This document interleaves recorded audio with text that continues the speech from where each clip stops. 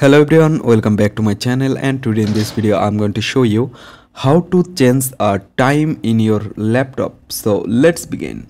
So first of all, here you can see I just go on my search bar and type here time, and then here you can see date and time settings. Open on it.